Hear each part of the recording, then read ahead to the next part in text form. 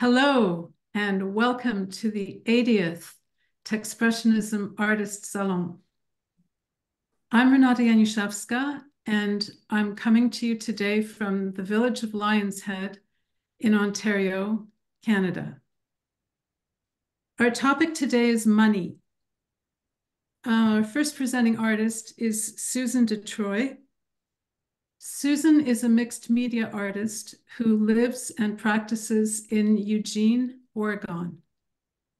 And so, Susan, over to you. Hi. Yes, I'm in Oregon in the United States, northwest part of the United States. And I created a keynote. And so I'm going to share my screen and attempt to do that. So.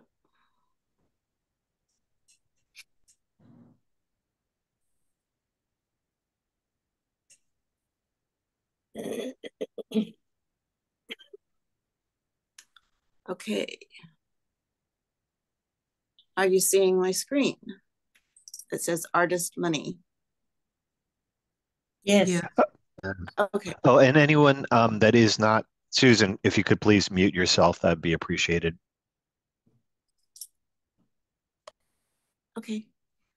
So I created a keynote, and I'm going to start that. I'm going to also time myself. When I started thinking about artists, who I am as an artist and money, I came up with this idea, and which is I wanted to share with you all the ways that I have supported myself as an artist over the years. And my presentation will be about 10 minutes, and I'm going to go through those. And what I did is I sat down and I started a list, and unbelievably, to me, this seems like a lot. I came up with this list of jobs or ways that I created income over the years of being an artist.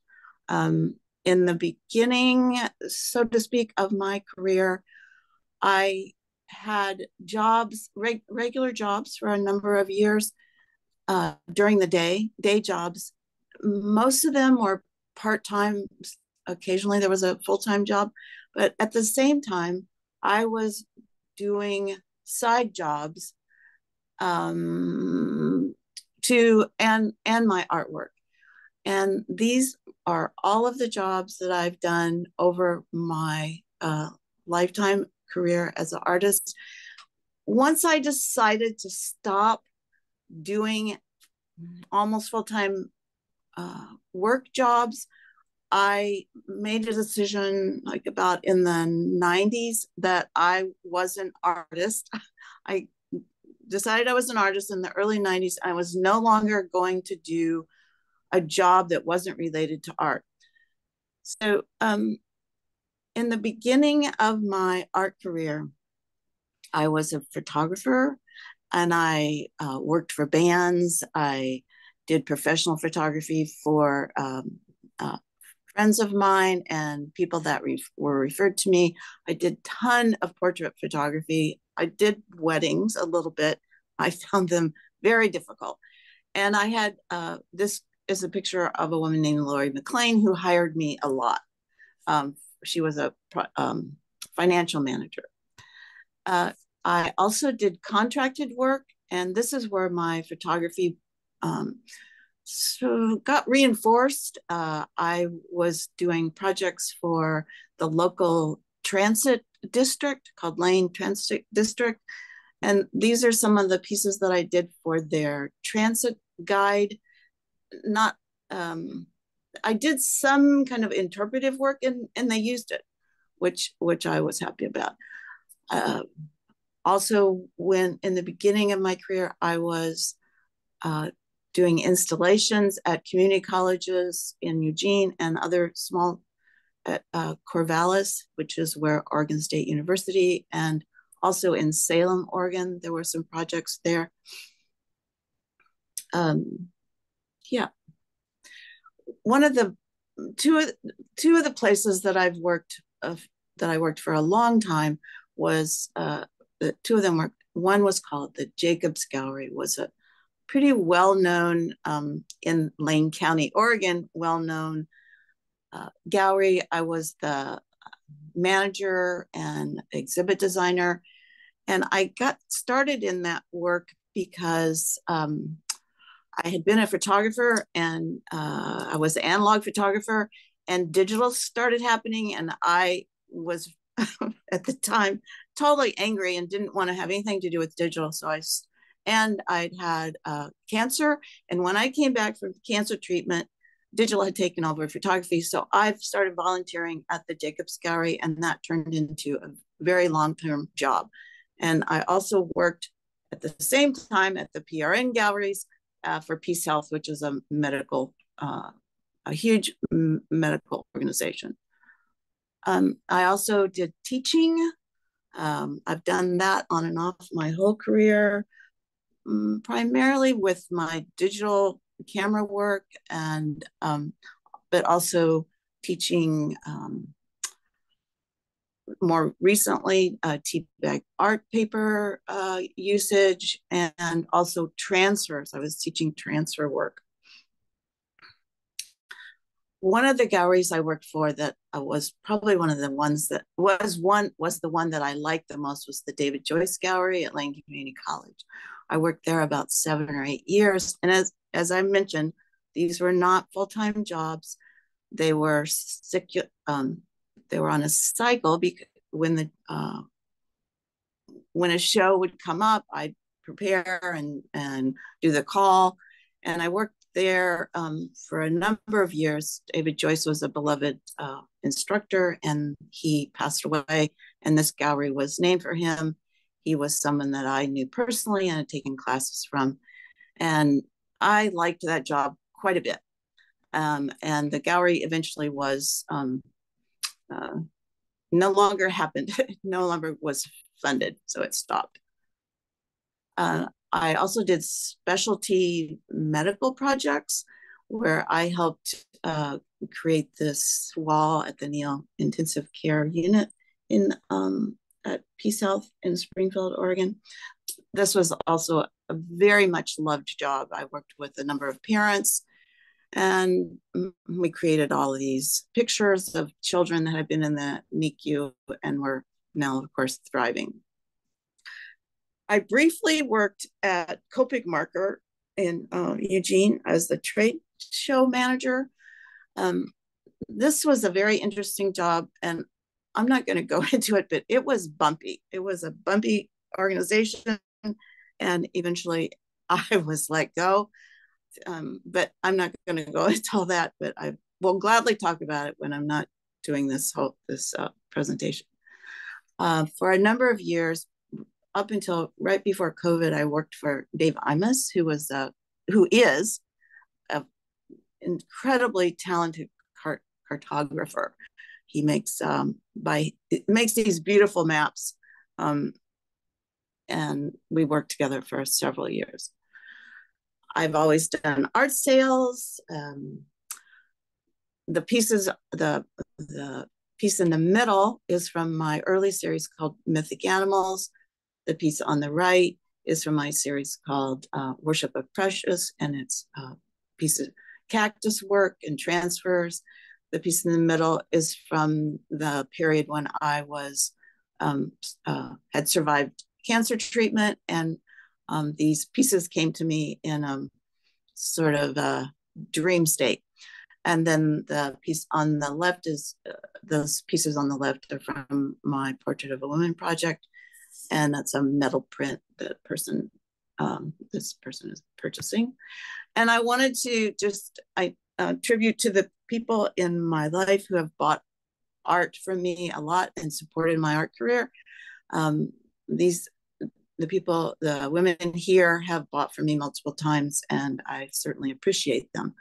And mostly, yes, those are all from the Portrait of a Woman series that I started creating before COVID.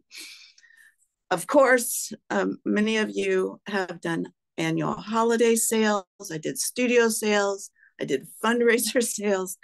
I was part of a holiday art show at the Whitaker Printmakers for many years. And that of course was before COVID, and all of that stopped.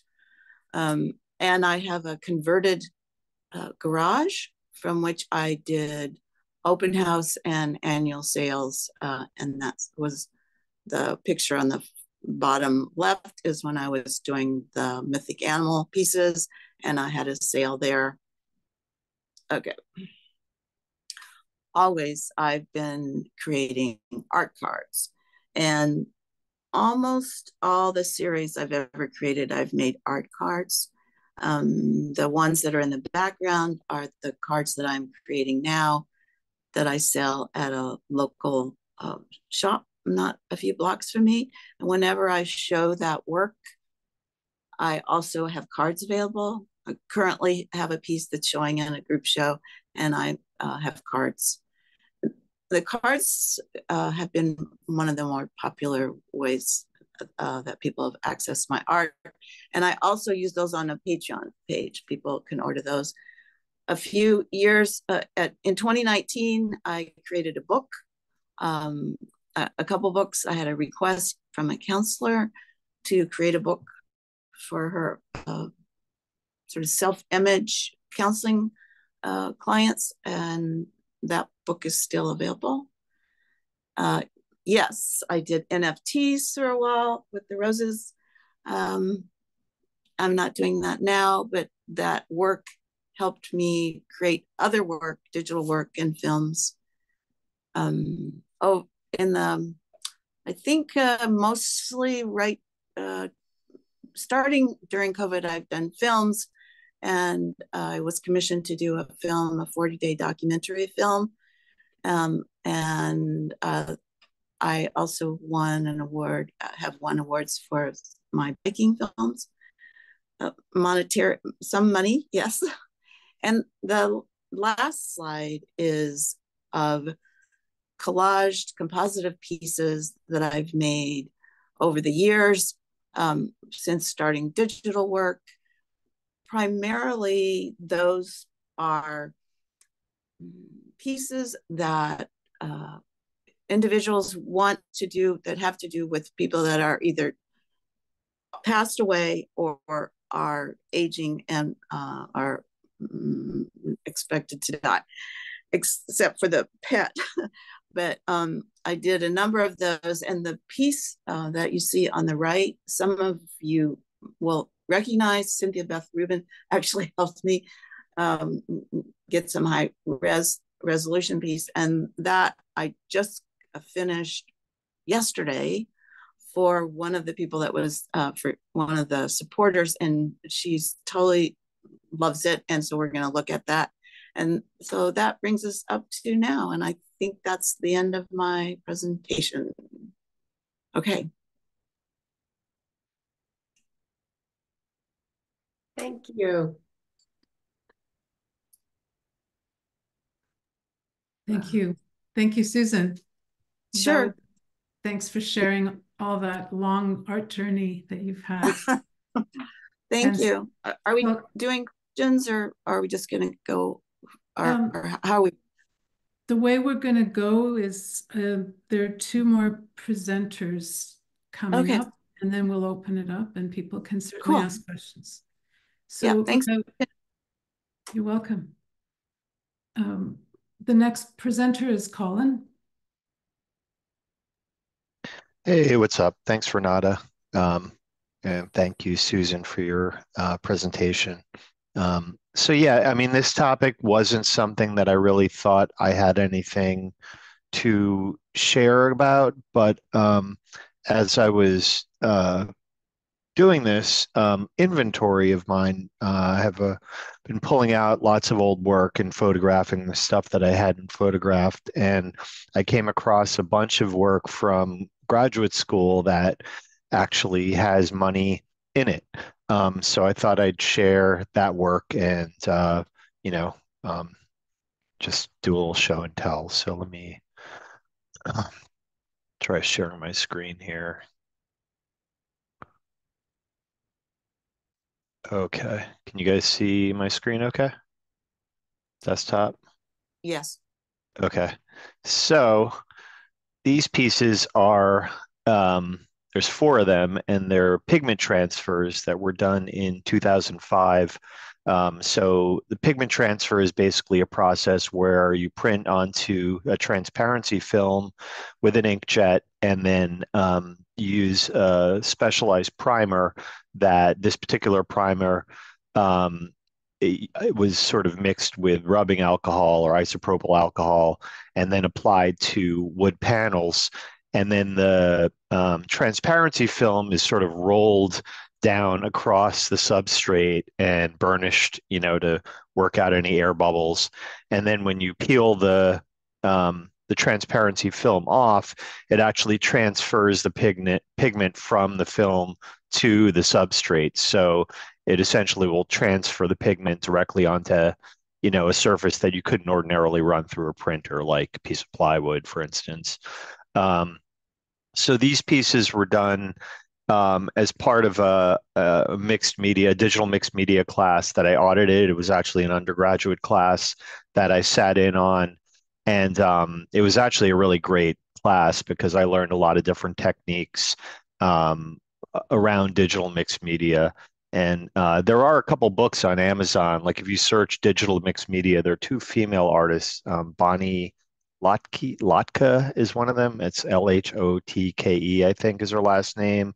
There's another artist too that also, another female artist. I think they might have co-authored a couple books on the subject, but they went through a few different, techniques in the book, and then we learned them in the class.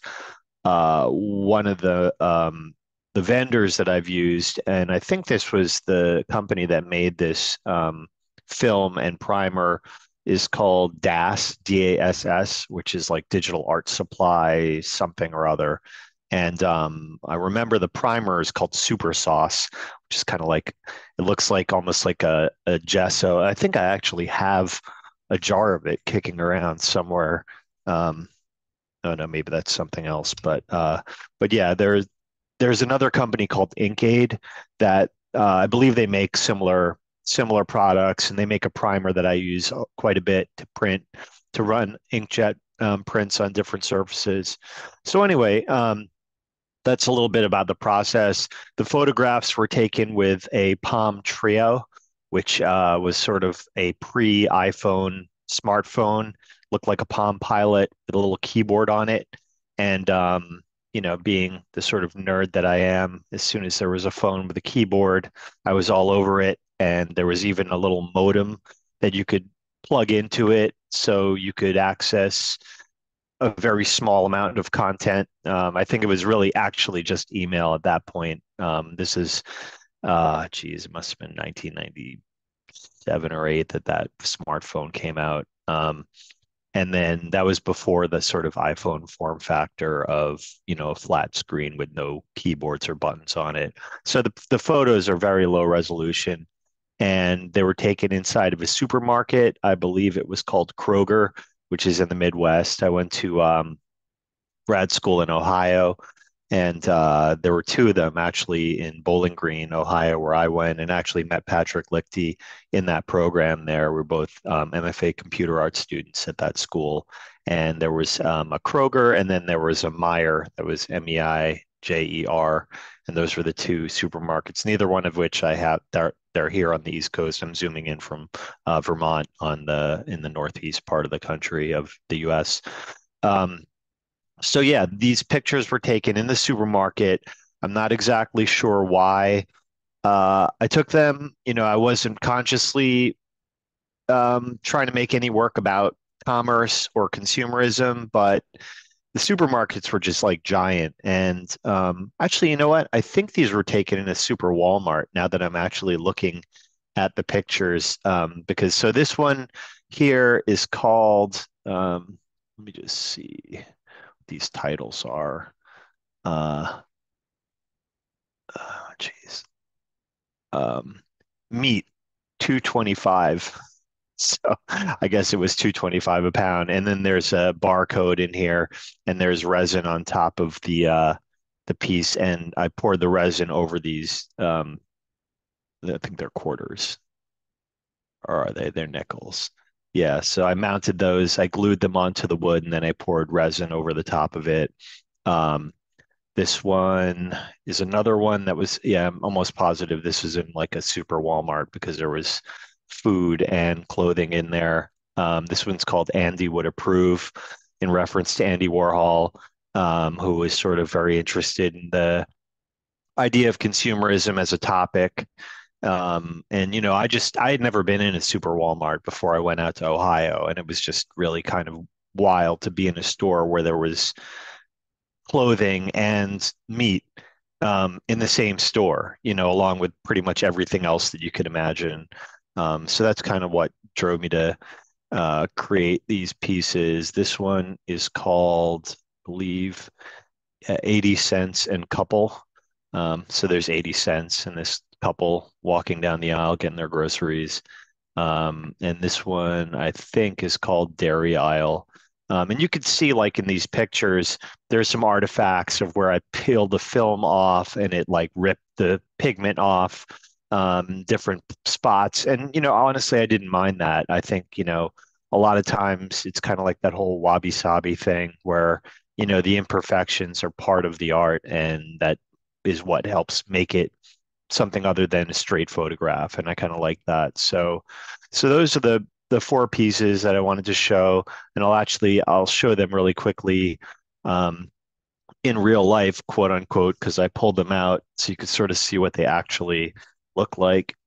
So this one is the 80 cents and couple, and you could kind of see there's a very high gloss finish on it. And what I did was I put a wood mounting block on the back. So when it's hung, it sort of projects off the wall like an inch or so. And I kind of like that, that type of presentation. This is yeah, there's two more that I have. The meat 225. I don't know what happened to that piece, but this is the Andy Would Approve one. And then this is the Dairy Aisle.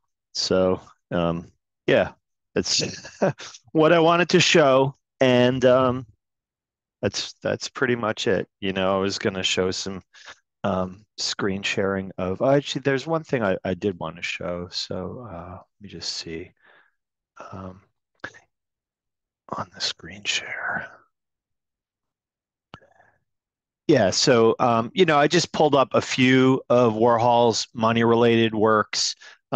These ones, I'm not really feeling too much, but the ones that are actually the dollar bills, I thought just they're very interesting. Just the whole idea of and about as anti-aesthetic as you can get, I think, which is what makes his work kind of interesting.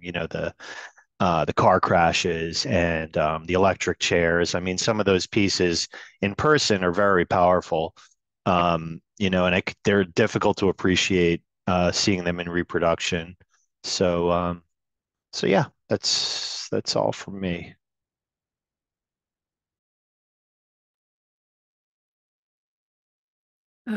Meat at $2.25 a pound. That's something notable. Thank you very much, Colin. You're welcome. Now I'd like to introduce one speaker from mowna. mowna is the Museum of Wild and Newfangled Art. And some of you may have already met Carrie-Anne and Joey at the last salon. But one of their mandates of the museum is that artists should be paid and paid well. So with that little introduction, I'm going to ask either Joey or Carrie-Anne to speak, please. Thank you so much, Renata. I'll start and give a brief chat, and then Joey will follow up. And thank you, Renata and Colin, for inviting us here. So I'm in New York City and on the homeland of the Lenape-Hoking, and going to share my screen.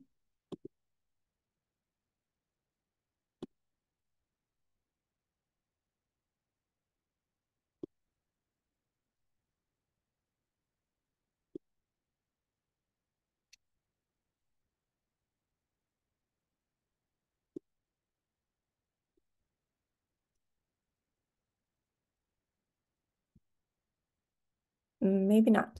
I have a new computer, so it's an NYU computer and it's not letting me share my screen. So I'm just going to talk to you. I'm coming at this from the experience of an artist who's worked freelance for 20 years and before landing a job in academia at NYU to balance out my finances.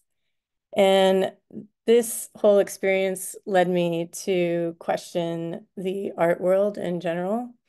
Why is the artist paying for everything? Why is the art world not sustainable?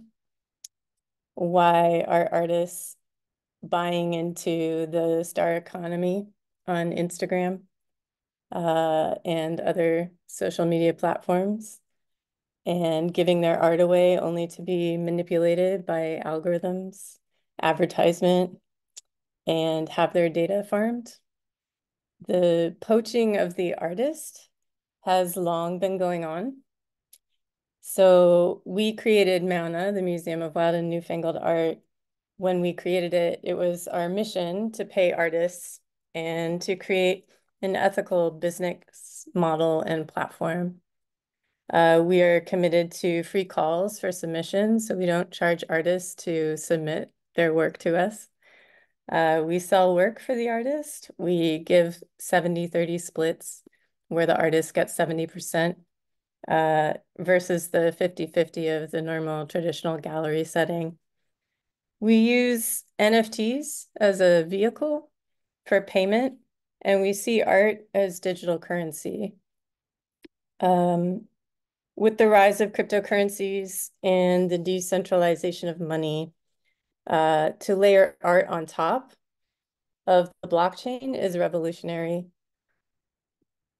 Artists and the art market are seeing a huge transformation. The ability to sell one's art online worldwide to a market of artists, art collectors, and investors from the comfort of one's couch is radical. To do so with royalties that are paid on every resale of the token is exponential. We see this as the financial future for artists and as a way of also conservation, archival, and a comfortable livability for artists. Not only can you invest in artists and their artwork and own works by traditional artists that you may never have been able to afford prior to the blockchain, such as Lorna Mills and Marina Abramovich, artists are now making tokens that one can purchase so that you can invest directly into the artist and not even the production of artwork is involved. You're literally giving the artist money for their token as an indication that you support them and their lifestyle and their career choice of being an artist. So I'm going to hand it over to Joey, who will be able to share his screen and show some of the work we've been doing. Thank you. Thanks, Karen. So that's kind of some of what the museum does. And I'm just kind of going to go through some of the things that we've noticed over the last handful of months and years, how different individuals as well as organizations are sort of approaching,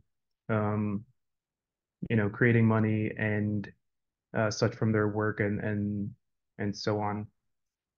So sort of the most common one for the artist is mint the artwork as the NFT, and you can sell it. That sort of brought in a lot of people who were interested in short-term gains. So a lot of people buying the NFT and then relisting it higher and sort of seeing immediate sales there. Another approach that the museum takes is sort of a longer term listing. So we'll buy work and we believe in the long term of the art space, of the kind of blockchains, as well as the artists. So we'll list works, but they're quite substantially higher, 100 times, 1,000 times the price of what we purchased. Part of it, the work we see is just too cheap. And the other is we see it just having a lot more value if an artist is pouring their entire career into something or months to create work and they're selling it for a few dollars. That doesn't necessarily make sense. So there's some opportunity in there, either short-term or long-term reselling of work. Another way to kind of make money is to build your own platforms. So there's all these different technologies. The generative art got really popular with art blocks and FX hash. Both of those platforms have made a reasonable amount of money through sales by taking a percentage. So you can kind of create your own organizations, websites, and platforms, and market those and get investment for those from VC or angel investors and go on and sell those. Another thing is collecting. So kind of in the traditional space, there are people who collect art. Some of it's to support the artist, some of it's because they enjoy it. We're not here to talk about any of that. We're here to talk about money. So collecting can bring you money, but it can also waste you a lot as well. Another thing that's a way to make money in the space is curation. So if you're a curator, you can come in and filter through all the different millions of digital artworks that are available. You can throw exhibitions, you can rent space, promote it, sell works as part of it. One platform that we curated for was Object One. It's objkt.one. And they have an open call for curators. So if you get a list of artists together and you're able to provide the artwork to the platform, they're willing to kind of give you a marketing opportunity to sell some of your work. Most of kind of pricing and who makes how much and what do you price things at and how do you be successful, how do you sell, how do you try to avoid not selling is kind of based on some of what you see in like traditional art market or traditional business at all. So marketing is a big one. If you're already established, that's going to help out and so on. So like all the traditional sort of ways you make money in other industries apply. There's no kind of like secret place you can go to just, make tons of money and so on. You have to be thoughtful and maybe have a business plan or some kind of strategies and so on and try to execute them. Another thing too is the space can be risky. So some of those art tokens that Carrie Ann was talking about, we bought a really small amount as the museum just to show support for the concept and for the artist. And in just 5 weeks, some of them, I just checked, they're down 75% and others are up 55%. And then kind of others have stayed the same. So there's a lot of volatility, which if you're an investor, I personally like because that's opportunity to make or lose a lot, which can be interesting to different people. Another approach, instead of just artworks or these tokens, is to write. So there's a platform called FX Hash that has articles. People have been writing kind of interesting articles related to mostly generative art or artificial intelligence. And they'll sell them. They'll put a price on an article. So prior, it was a little bit hard to kind of sell your articles, and it's still hard. You need to like market it and so on. But some of those have sold on the secondary market for maybe $100 or $200, which is cool. It's great to see writing be appreciated in that way. It doesn't mean that you're going to just kind of write articles and sell it for that much. You need to market it and have interesting content. But people are working through how do you build new publishing ways in Web3. So that can be books. So Tashin put out a book on NFTs, which created a big buzz. They were working on that for about 2 years. It's a hardcover book. It's $850, I think, for a copy, and then there's certain artist versions that are $4,000 per book. So that's kind of how a larger publisher is sort of approaching the space. Individuals are creating zines or creating PDFs and just kind of selling them on a variety of different platforms. And there's just platforms that need to be built. So if anyone has a passion for publishing or whatever, there's like big opportunities in most of sort of the industries. Other things people are doing are working with the physical. So how do you kind of maybe sell a digital version, and do you sell a physical work along with that? We brought a work the other day from an artist called Hugh Messi, who works with Stitch, like automated stitching, and then combining those stitches into like a video. And that artist is sending along one of these like automated stitched frames from that animation to collectors of that work. There was another artist, Anna Lucia and Phoebe Hess, that combined for creating a scarf. So you go onto the platform, you feed in audio content, it converts that audio content into a graphical design that's output onto a scarf. So you're creating individual kind of generative fashion. So fashion is and physicals are kind of an interesting area to explore. There's also the concept of like params and how who is kind of the creator. So the artist can maybe create code that creates imagery, and then the collector can go in and tweak that to get an output that they're interested in. So if you're looking at something's going to hang on your wall and you really want to get in there and like dial it into just what you're looking for, those kinds of concepts of artist and collector coming together to create work, and how that kind of plays back and forth. I guess if you look at the art world, you kind of look at the sort of traditional way in which work was sold prior. So with the digital, you don't have to worry about shipping or insurance. There's less of an environmental concern. Provenance too is like very important. All of the work on the blockchains are traceable. I think there's kind of a quote that says 40 to 50% of art on the traditional market is forgeries. So obviously they're different markets totally, but those are some of the concerns or the advantages that like a digital product has. And there's a lot of partnerships and branding. Big organizations are coming in. Even Walmart was mentioned earlier. They have their own kind of NFTs that they're working on. So everyone's been trying this for a handful of years.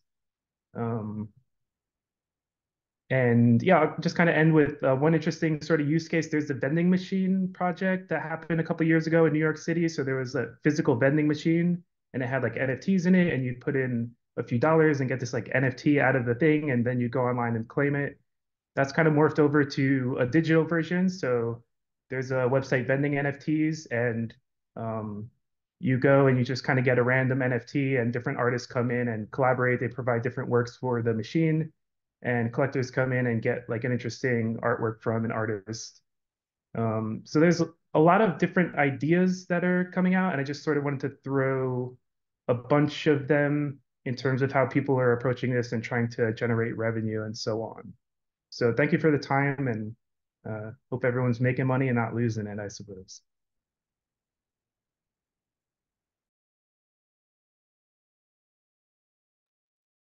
Thank you very much, both to Carrie Ann and Joey. And just so you remember, the mowna website was dropped into the chat by Carrie Ann, and they currently have an exhibition on right now called Exit Plan. You can access all of their shows through the portal on their website. An artist who's made a different kind of token is Jan Swinburne. Jan lives in Toronto, Canada, and she's done a project that she calls part of an Artist Multiple series. So I'm going to hand it over to Jan. She's going to talk about that now. Thank you.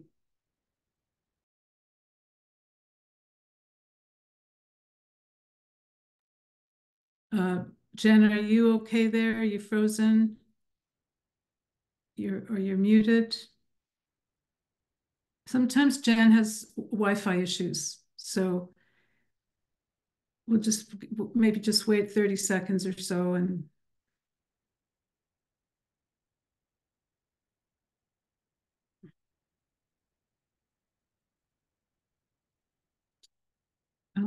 yeah, there she is. You're muted, Jen.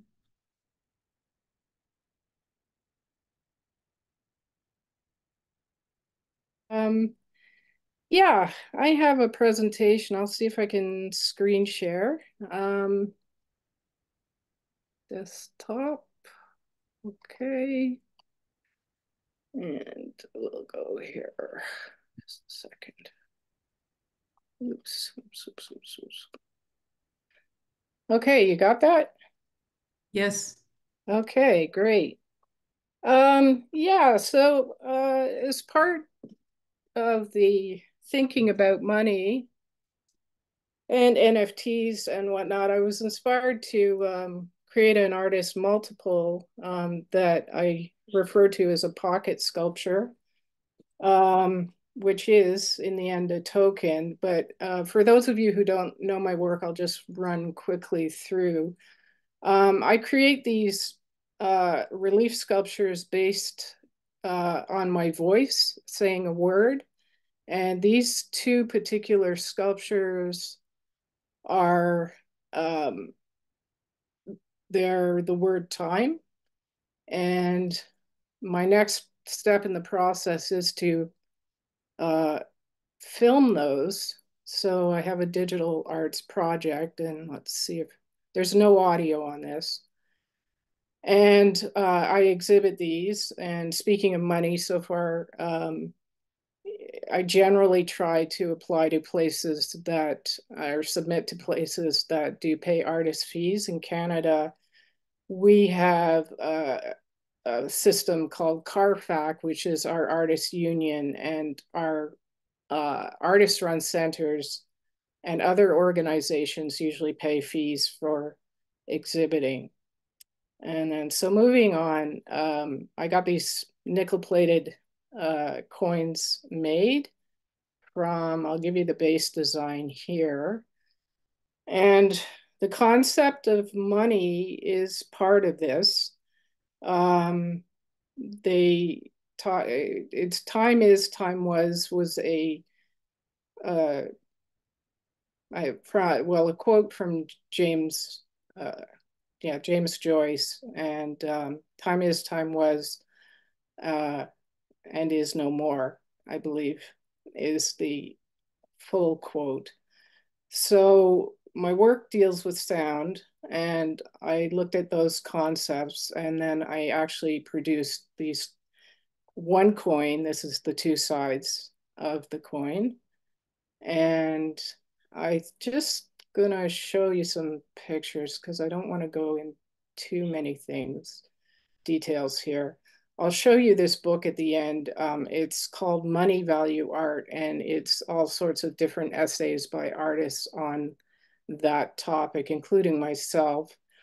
I did one on accessibility and from a disability perspective, but a disability perspective is actually a broader perspective with universal access for most people.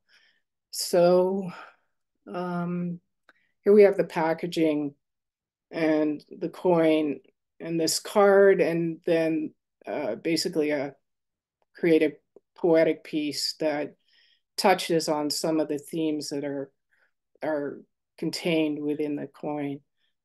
And I'll show you a couple more things. Okay, so the artist multiple. For this talk, I wanted to talk about some of the themes around money on this.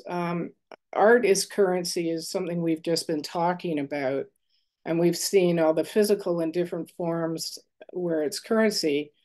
And how we think about currency, I mean, there's money, and hard facts of trying to make a living and survive, but there's also cultural currency, an exchange of values and ideas. And I don't know, like we tend to separate the two, and making this project sort of started looking at it. And I know other artists have done this. They've made an entire career on, I believe it was bonds that were created, and this person was selling and trading bonds. So even when you comment on it, it can become something else. So it's just an interesting thing. My other interest in this, it was the idea of distribution. And so far, I'm selling these for $25 US to people outside of Canada. And so far, they've found their way to various spots in Canada and North America. And I just really like that idea that it's a small thing that can actually, it's financially fairly accessible to, you know, a lot of people, but obviously not everyone. And it's actually going to be distributed around. And I really like that as a multiple, the idea of multiples. And then there's you know, the history of coins and legacy. And I have this sort of fantasy of, you know, like I pass away and somebody finds my coin cache, you know, if they're still around like 100 years from now, and they dig it up. And you know, I've also got some that they're malformed and they're not very good. And I'm thinking I'm just going to go and drop them in places around the city eventually after I've sold enough of these particular things. I decided to do an open edition, again, sort of bucking against the trend of preciousness and value that happens in the market for this project. Obviously, other things, out of practical reasons, you definitely want, you know, closed edition. But, you know, this also makes me think of my little felt postcard that was Joseph Beuys, right, at Multiple. And I love that thing. You know, it's just such a nice, I feel like I have a little piece of Joseph Beuys that I could never, you know, afford or anything else. So, and accessibility too, it's like, you know, there's the financial accessibility, but there's also, you know, the physical object, and someone who with low vision, you know, it's something they can hold. And those are things I try to consider in my artwork, you know, on a basis more regularly now than I used to. So that's kind of what I've been up to with this. And if you want to read the little explanation poem thing that goes with this, the content for me is very important with the messaging and the ideas of getting people to think about money, and how we think about money is, you know, tied to, you know, time and wasting time, or, you know, and money talks. That was the other thing that's a big piece of this work, is the idea of voice and voicelessness, and that one who has more money has more power and more voice. So it also touches on that theme as well in our particular system, as well as, you know, just musical forms that aren't heard. So I think that's it for me. And I hope you all enjoyed it. Okay. Thanks so much, Jen. I have to say that I'm really happy. We have two of yours in our family, and I'm just wondering, how do people get in touch with you if they would like to purchase one of your tokens? Sure, you can get to, I'll put it in the chat, my website, through my website or social media. Let me just see. Let me cut and paste them, and I'll put them there for you. It's going to take me a minute, so if people want to chat. Sure. And I just want to say that they come really quickly. I got mine so soon after. To you.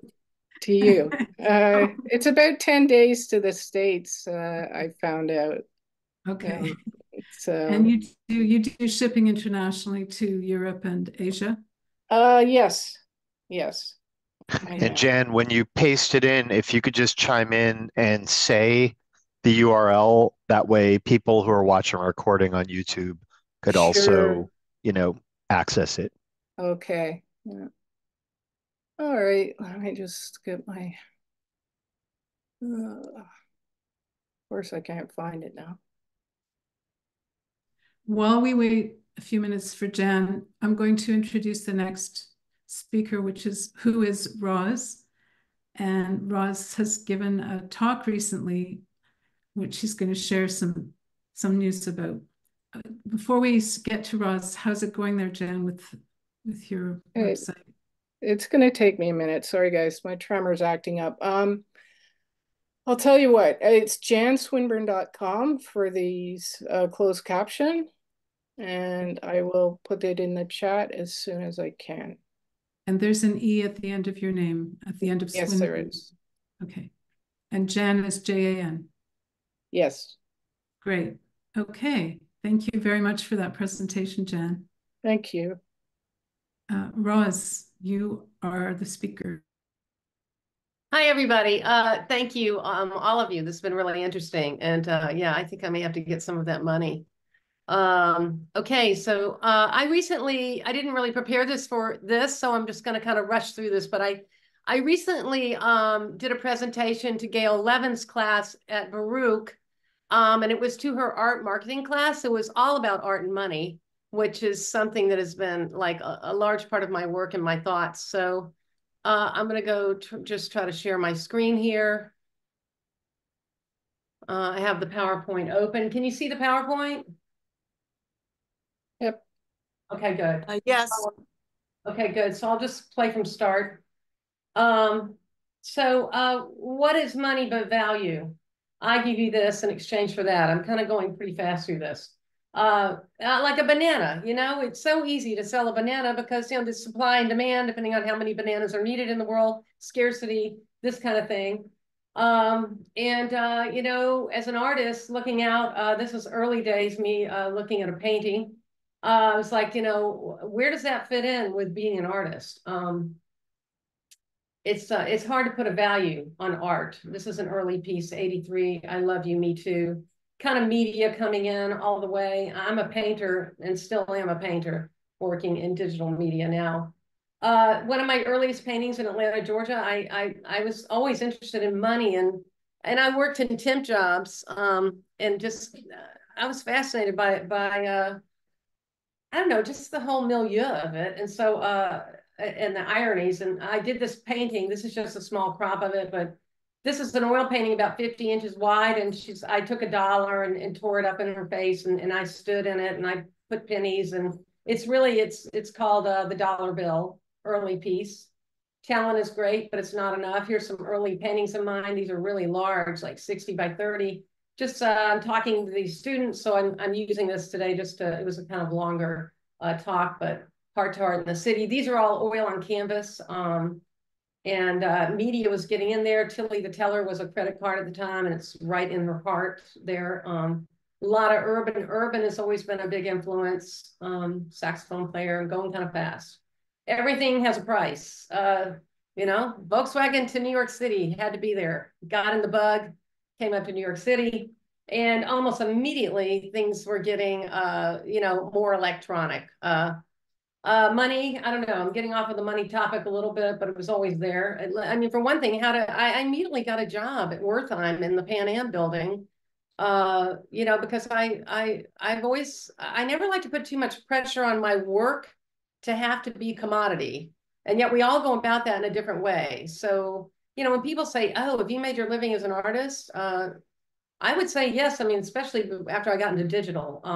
But anyway, first solo show, I love to talk to young artists and kind of encourage them because, you know, they see these movies in New York about, you know, young actors and artists, and they're like in this penthouse looking out over all of New York City. And this is the reality of it. This is my first apartment that was advertised as a garden apartment. This has something to do with money. And this was the garden right here. I just took a picture that looked a lot like my apartment.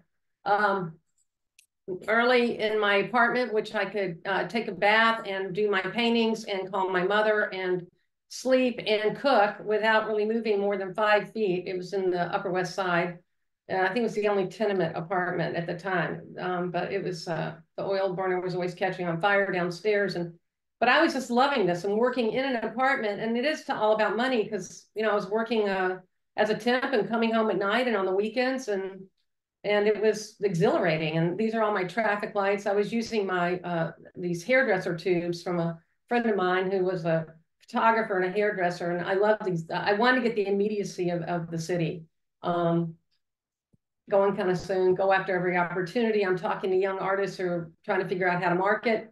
There was an advertisement for the first, for New York, for artists who did images of New York City, and every single image of mine was all about New York City. So I applied, and my first show was at the middle of the city government house here. I'm not thinking of the right name, but the city courthouse, not the courthouse, but, you know, where the mayor was and everything. It was a long hallway, and I invited everybody, and I encourage everybody to know what you're doing. You know, I gave them my card and said, hey, join me for the show. First 1,033 days in Manhattan. Even this image, it's about money. It's about a guy working at a bank. I mean, the drudgery of it all, you know, that's a oil painting on my card. But leading to digital, but still about money. I was still working at places, but going into digital, my paintings are getting more and more about pixels, which I didn't even know what they were, but pixels were invading, and I was still working in offices temp, always temp, and then going to Pearl Paint, you know, never permanent jobs, or the permanent jobs would never last because I had to do my art. I'm sure all of you can relate to that. Big paintings still, information paintings, 10 years of information paintings going from Atlanta to New York before people were important. Oh, this was the guy who's my model for my Wall Street boys. Again, they're squares. And it was all about the money with him. And I just found these funny guys like going down to make money. And they all had their little Wall Street journals, and they're like, let's go for it. And they're like these little monsters. I still have some of these, but I sold quite a few of these. Was having shows off and on. Choices.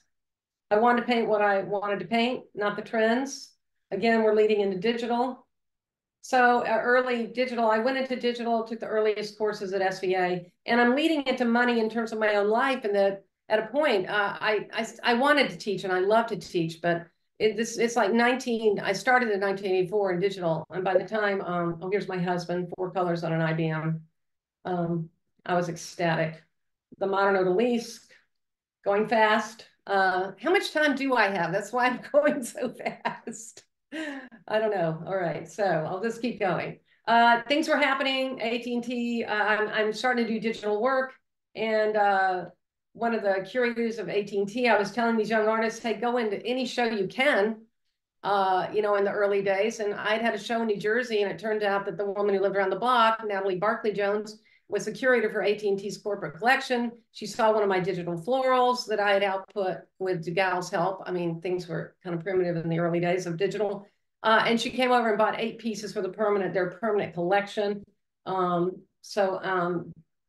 was on the cover of Al Gore, racing down the information highway. I mean, he really was the information highway. And this was, some of you may remember Colin and others, but I'm trying to think of the guy's name who was in charge of this tabloid called Electronic Directions. And by then I was working at the World Trade Center and leading new media departments, because it was kind of early to, I talked to Pratt about going into to get my master's, and they said you could teach half the courses for the master's. And I was already working in the late shift down at the World Trade Center. I seem to always be working there, which is, of course, the pinnacle of money. And for this particular, they asked me to do this cover and paid me. And Al Gore's actually signed this piece, and I have 3 copies of this piece signed. But it's all these people pumping in the gym at the World Financial Center, which is pretty souped up. I mean, I was working in the heart of money. And these jobs, when people say, oh, did you make your money as a professional artist? I say, hell yeah.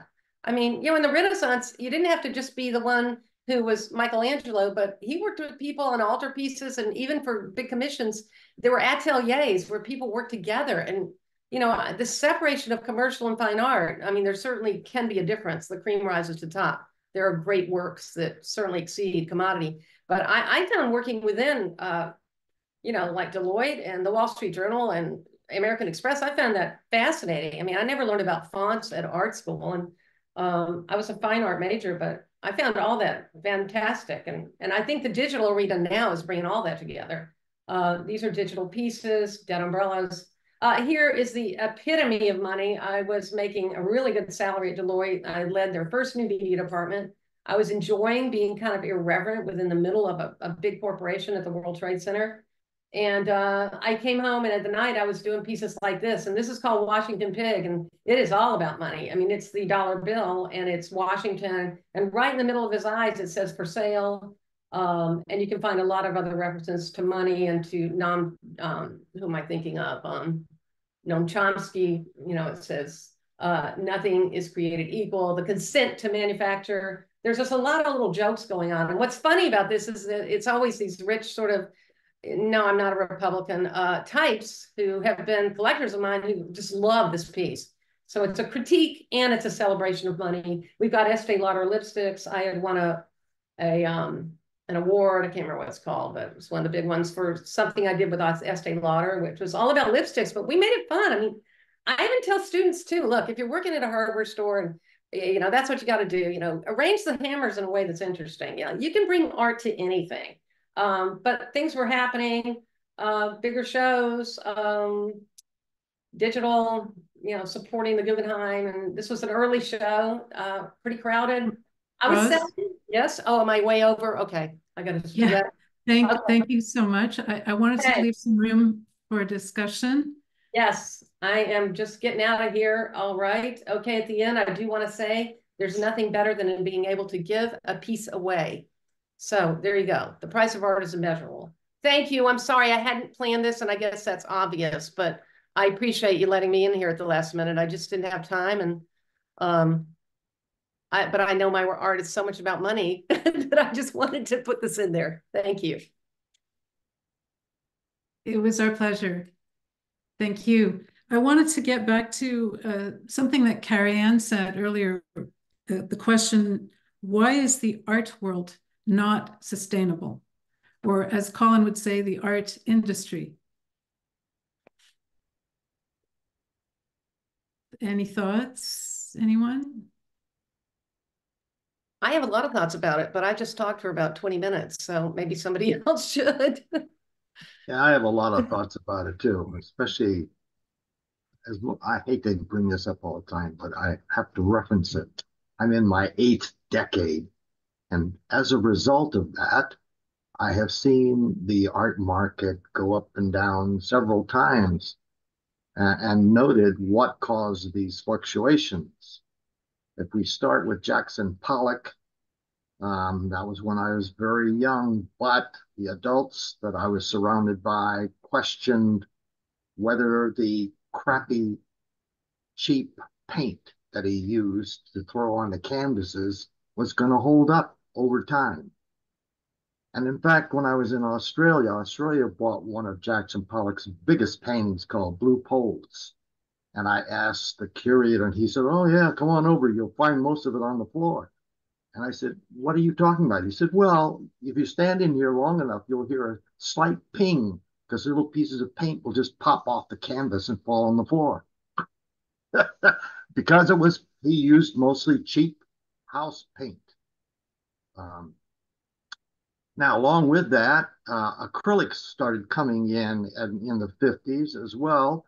And there was a huge argument about whether acrylics were going to last as long as oil paint does.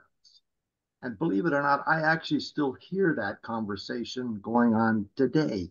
There are professors who will tell you, don't use acrylic paints because they won't hold up as much as oil paint. I've got acrylic paints here in my studio that I've owned since the late 50s. Nothing has changed on them at all. Not at all. Then when the light and space movement came in and the finish fetish movement came in, there was a big explosion with plastics, using cast resin to make artworks with, which emitted fumes. So collectors were a little leery about setting them in their living room or anywhere in their house if it was going to be putting out these dangerous fumes. I went through a spell there where I was painting only on plexiglass with spray enamels. And boy, this stuff sold like hotcakes at incredible prices. And so far, luckily, none of those collectors have ever called me up and said, "Lee, I have a problem with this piece." But a good friend of mine, Peter Alexander, who casted sort of very high pyramid wedges out of resin, his pieces started doing this, sort of slowly bending over. It's the same problem that's going on with fiberglass Corvettes. The doors are all sagging on them. Now, in the middle of all of that, I would meet curators and museum people, and they were scared to death of this stuff because they didn't have departments to deal with this stuff. They didn't know how to store it. They weren't sure whether it was going to hold up or not. And all of this filters down through the collectors. And the collectors start to question things like, can I buy this neon piece? And what happens when the gas inside the glass decays?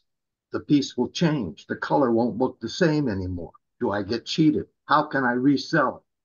All of this stuff comes up. Now, for a lot of you who are doing digital printing with archival pigment prints. Ooh, that raises all sorts of questions because we don't know the answer to that question yet, whether those pigments are going to survive or not. Are they going to decay? Are they going to start eating into the paper or whatever other surface you put them on?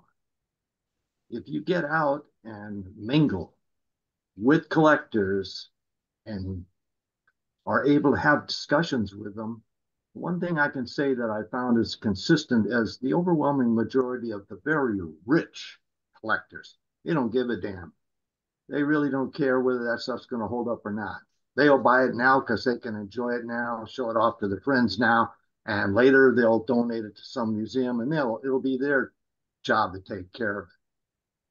To come down a scale to wealthy people, but people who are concerned about the legacy they're going to leave by giving this artwork to their family or relatives or donating it to a museum.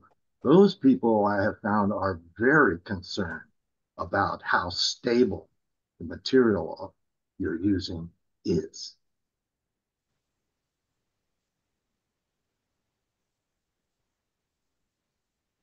Renata, could you repeat the question, please? Yes. Well, I just want to say thank you to Lee for that. And Colin had some comments there in the chat about pigments that we might be able to get back to. But the question for Renata was, why is the art world not sustainable? The art world? The art industry, the art infrastructure, the world that we inhabit. I think the art industry is not sustainable because it is built upon exploitation. The art industry has duplicated and wholly adopted the so-called free market structure, which is a capitalist construct. I'm all for capitalism. Make money if you can, do so ethically. But unfortunately, here in the Western world and elsewhere, there's a lot of oppression and exploitation that is baked in and perpetuated by the art world. Africa in particular, and Asia as well, have been exploited. The antiquities market has looted and misappropriated artworks that belong to other cultures. Art has been a part of the spoils of war, as we see with what happened to in Nazi Germany, the way the artwork that belonged to Jews were stolen and hoarded and traded on the black market. African masks were used to develop the Cubist movement, and Picasso got all the credit, he and his cohorts. So there is a narrative of the Western world in which it's based on an either or dichotomy. It does not embrace. It's like either the Caucasians win or the Africans in the African diaspora and the Asians win. When in actuality, art should belong to the whole world. It should be inclusive. It should be the art of the West and the art of Africa and the art of Asia and the art of the world. And the gain should not be predicated upon the denigration of the culture that the artwork has been derived from. Africa is put down. Black is awful, evil, poor, wicked, and white is good, rich, whatever. And we see that spilling over into politics here in the United States. And it's really unfortunate. But such behavior is not sustainable. Prolonged inequality and oppression are not sustainable because you cannot sequester greed. You cannot sequester wickedness. You cannot say, well, I'm going to rob from, I'm going to rob Africa of its gold and silver and its art, and not have that desire to steal then spill over into how you're going to treat your own people. We see that here in the United States with the way women, even white women, are being abused and mistreated by the law,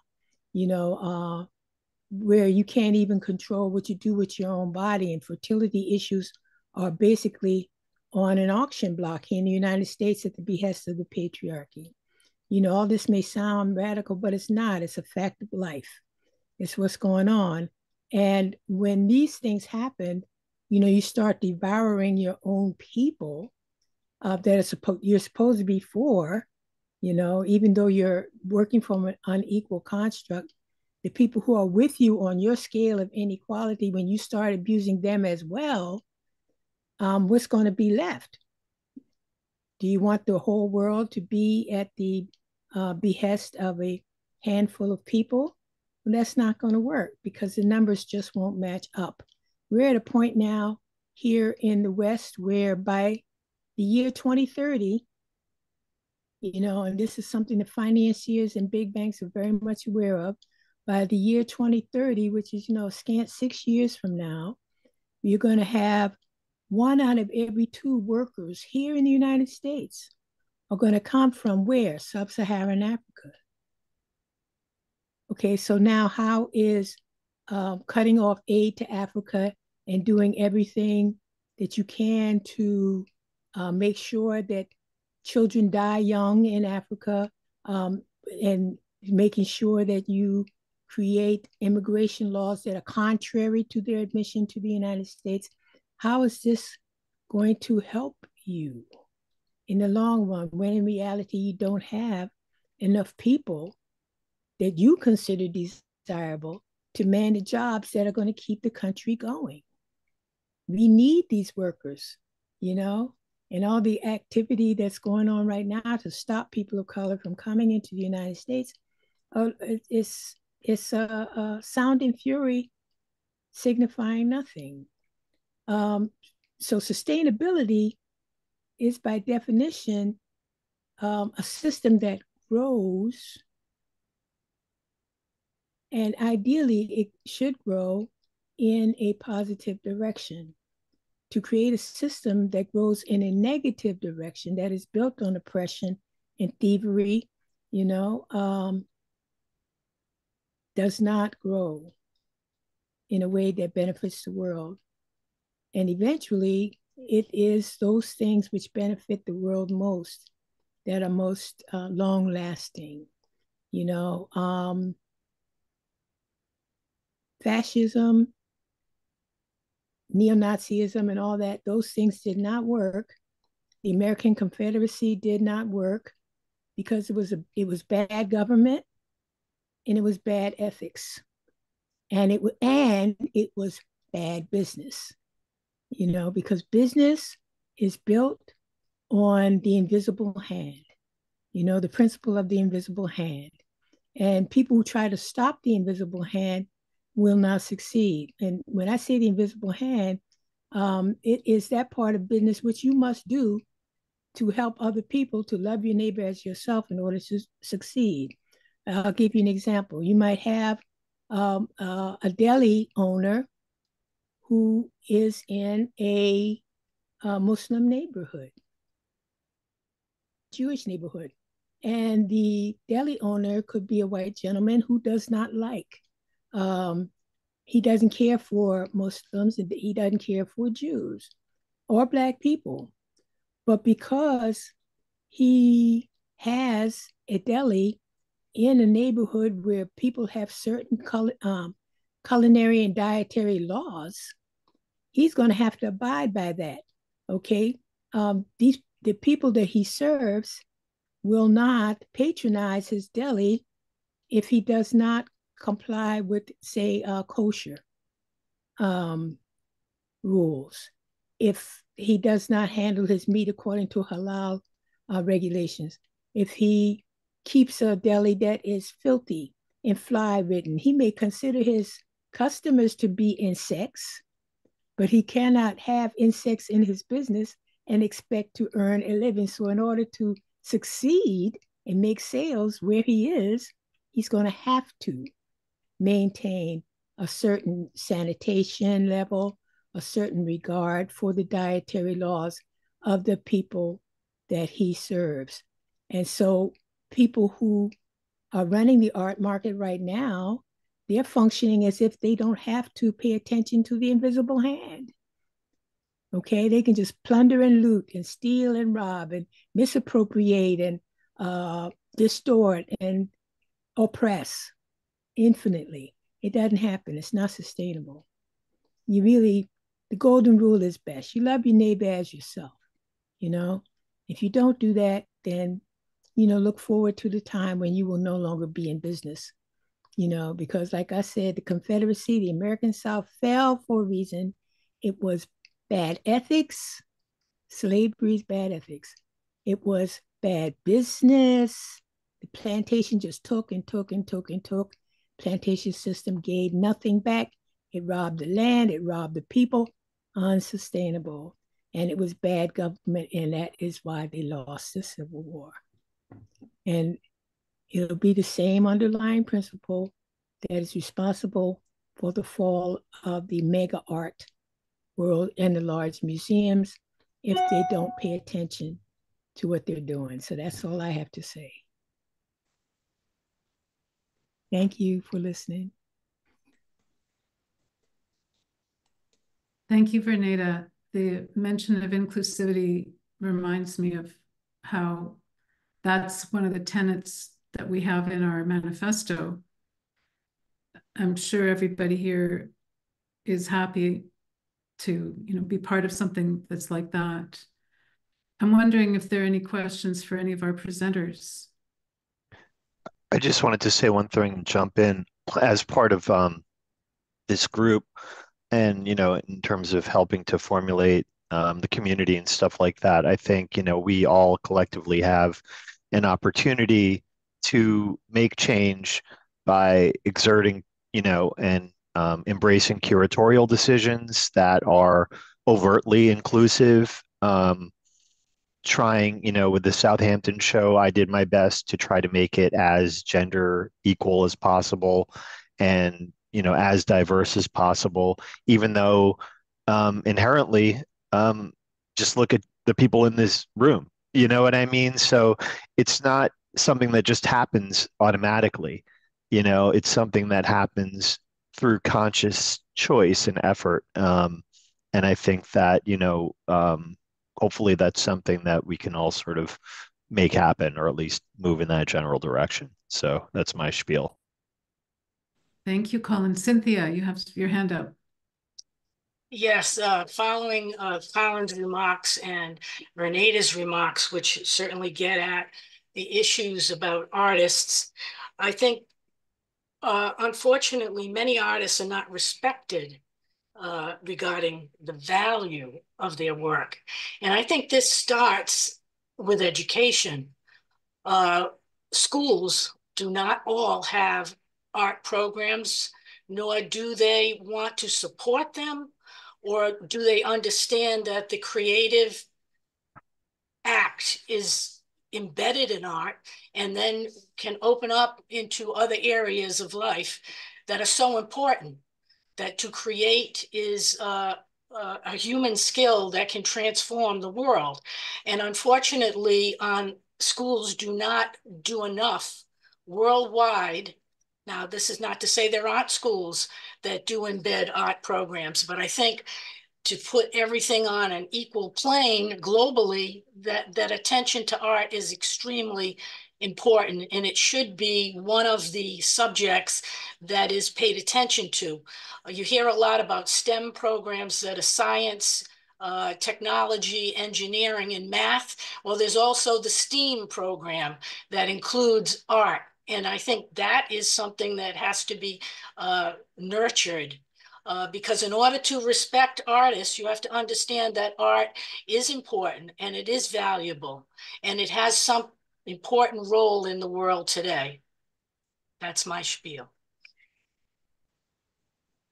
Thanks very much, Cynthia. Oh, Yeah, go ahead. There, I see Stephen has his hand up. Can you hear me? I've got a Yes. new, okay, I have new earphones.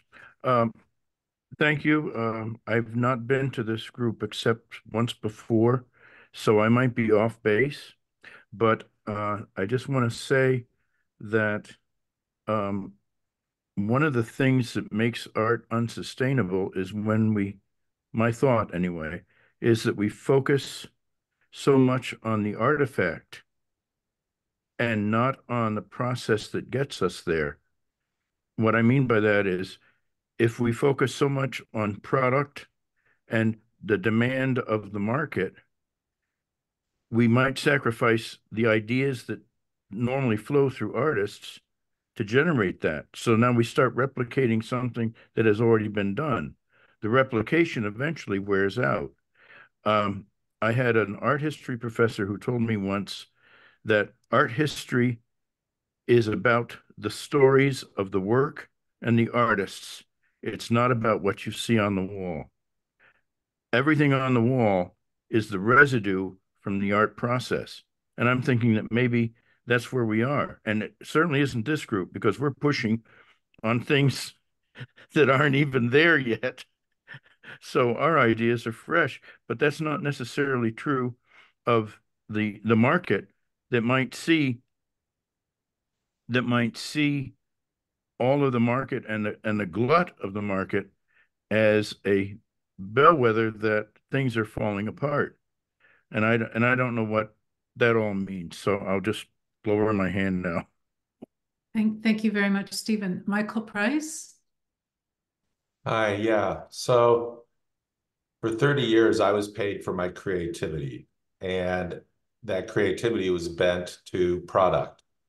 And I think that's where we are on all of this, is that there are markets for product.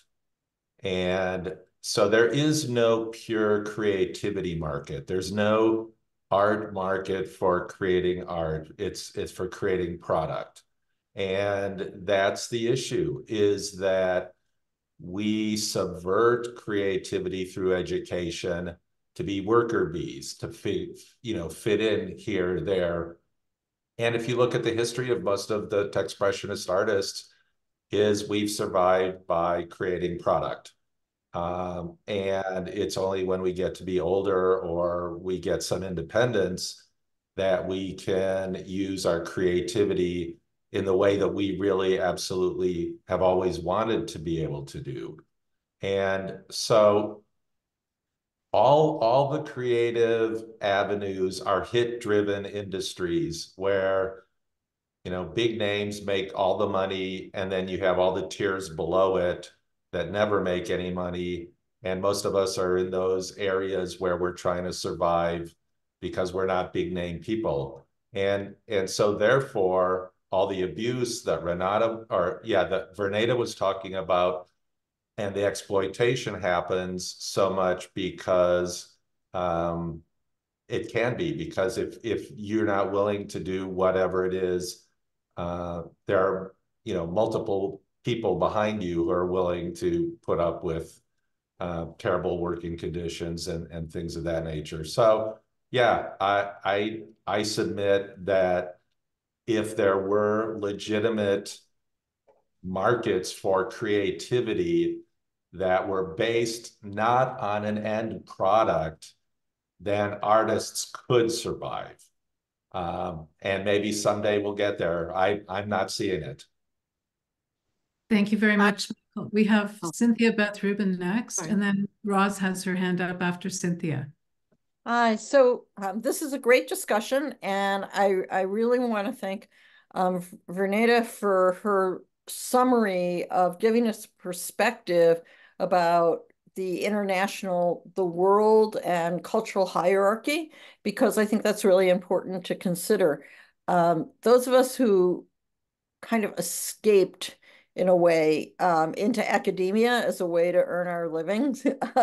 And so I supported myself through teaching, and that allowed me to avoid thinking about the art market and to concentrate more on what I call reputation building. And I actually have earned more money over the course of my life by being invited to give talks.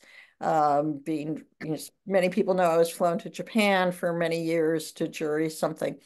And in that arena, I think that there's a little bit more flexibility, but still it's an ongoing struggle. And I am so thankful to Techspressionists, because I think just having these salons and trying to find a way, we've been over here on the side struggling with the automatic translation, which isn't working the way we want it to yet, but it will. If you saw me looking up, it was because I was translating on the side and pasting it into the chat. So that's all I want to say. I want to thank everyone in this group. Thank you for your observations, and I think we can make a joint commitment to try to move forward together, even in little ways, because every little bit is important. Okay. So. Thank you, Cynthia. Roz, and then Susan, and then I think we're coming close to 1:35 or so. Is that right, Colin? Yeah, Okay. I know we are getting really close here. I'll make this quick, which I've been doing the whole time, but I just want to recommend a book. I may have brought this up before. As most people here know, I'm a spiritual person, interfaith ministry, and also art. It's always been all combined. But there's a book by Lewis Hyde called The Gift. And it's an interesting book. And primarily for me, there were a few pages where in the beginning where it talked about the fact that, you know, in the early days of exchange and bartering, which is something you can still find, I think, in some countries like Africa, where you trade 3 beautiful tomatoes for 2 bananas, or, you know, there's a real value. Like when we exchange work with each other, there's a real value in that. And one problem, getting back to the whole money thing that we have here in the United States, is when money loses its value and the only thing that people ask you about your work is how much did you sell it for? Then we've got it's no longer about anybody understanding. This is, yes, education, which Cynthia brought up, huge problem. It's no longer about understanding what makes, I'm actually still very for product in some ways, because, you know, I don't know, it's a way for people to see what you're doing. But I do think that whole thing of thinking about what value is, because when everybody says, oh, and did you see how much they sold this for? You know, it's lost its meaningfulness. And when an industry loses its meaningfulness, I mean, young people I've met for years have said, oh, art, it's like, what a joke. And yet it's the new, of course, you know, visualization of the world and lingua franca. So anyway, I think we're witnessing to that with this group where, you know, an image is a million images, which is what my new works are. And other people are doing that too. But I do still think there is a meaningfulness to be sad about this, but we are in a huge paradigm shift. Thank you, Rose. And finally, Susan. Well, it's interesting because when people are talking about being sustainable as an artist, just witness the list of things that I have done throughout my life as an artist, because I wasn't a professor, I didn't have a regular income, and so I was constantly, and still now constantly seeking ways to support the fact that I'm an artist. So I feel like I've lived the life of someone that's what we're talking about. I've lived that life. I'm still living that life. And I also want to bring to note that my perspective on the art world is flavored enormously by the fact that I live in Eugene, Oregon, where there's a constant effort to locally to push the arts and culture and to claim a place at the table. There are organizations here, the city of Eugene. It's a different, from here and my looking into my city, it's a climate where there are people that recognize and push art a lot in our local community, and also pay attention to the history and inclusion. So I'm witnessing that, but still there are some places in the community that follow the patriarchal histories, but because I live in this town, not that it doesn't have other elements, I see that. And I'm just saying, I'm witnessing it in my own town, the effect of the shift in the view of using historically marginalized people, using that language. And I enjoy that. I'm just saying I enjoy it, but it hasn't provided me the income that was that would have made me more comfortable. It hasn't provided me with that. So my dichotomy. Thank you. Thank you. And I want to say thank you to all of the artists who participated today and who spoke. It's been a really great discussion, and I look forward to Salon number 81. All right. Thank you so much, Renata, for moderating, and to all the presenters and everyone who's in attendance. This will be published to YouTube at some point relatively soon. We do have a tradition here called the after party, which is essentially the advisory board. So anybody who wants to hang out afterwards is going to be the board of advisors that makes the decisions for the topic of the next salon and discuss any initiatives we have going on right now, which there's a couple. So with that, I'm going to close out the recording, and anyone who wants to hang out afterwards, you're more than welcome to attend and just stick around. So we will be stopping this recording in 3, 2, 1, and